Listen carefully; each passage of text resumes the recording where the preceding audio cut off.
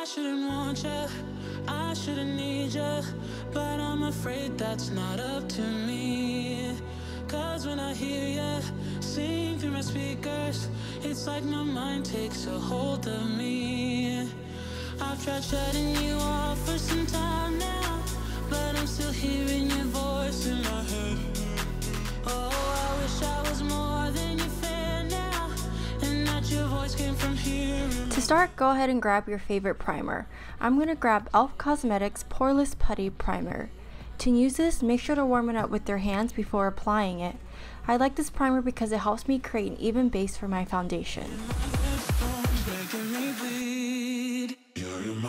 I have super red skin, so I'm grabbing Dr. Jart's Cicapair color correcting treatment to help me soothe this. The green helps cancel out a lot of the redness my skin has.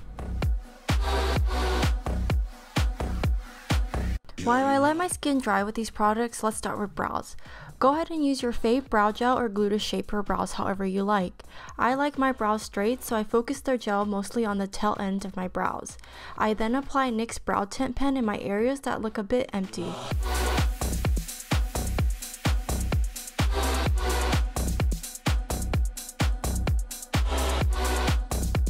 When my skin is dry, I go in with Missha's Magic Cushion all over my face. I would say the coverage is medium.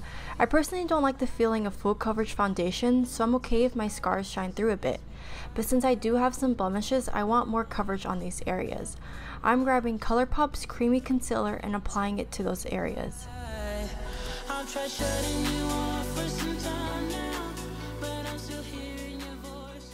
Next, make sure to prime your eyelids, then grab any warm orange. I'm grabbing Savvy from Ashley Lee's palette Downtown and apply it in your crease with a fluffy brush.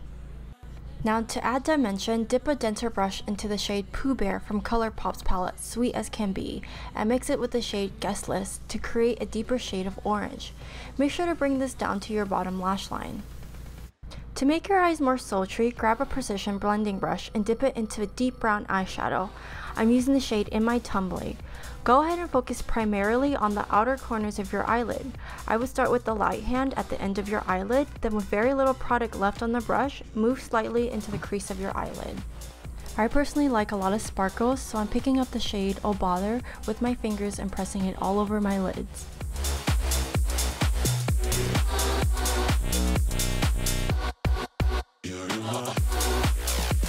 Hwa Chung's eyes are smoldering, so grab an angled eyeliner brush and dip it into your favorite black eyeshadow. I'm using Essence Soft Touch eyeshadow in the shade Pitch Black. I went with the wing eyeliner look, but also brought it down to the inner corners of my eyes.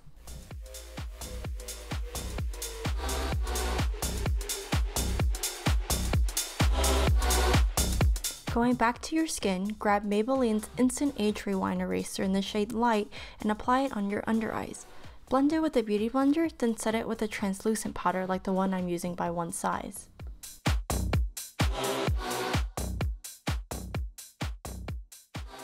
To warm up our face, grab a contour stick.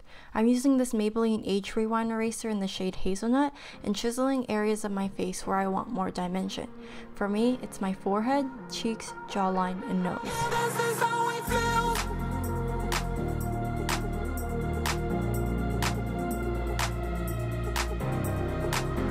We want to look like we're blushing for all the romantic things Hwa Chung says. So grab Tarte's Amazonian Clay Blush in the shade Bisque and brush it onto your cheeks. With that, comment down below your favorite quote from Hwa Chung.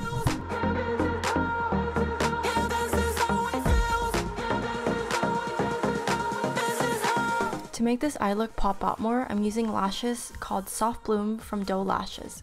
I cut them in half because it gives me a more softer look.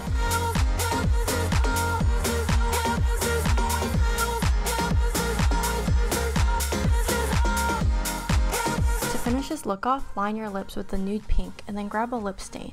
I'm using Colourpop's Kiss Glossy lip stain in the shade Tutti Frutti. Start at the center of your lip and then gradually pat it all over the rest of your lip.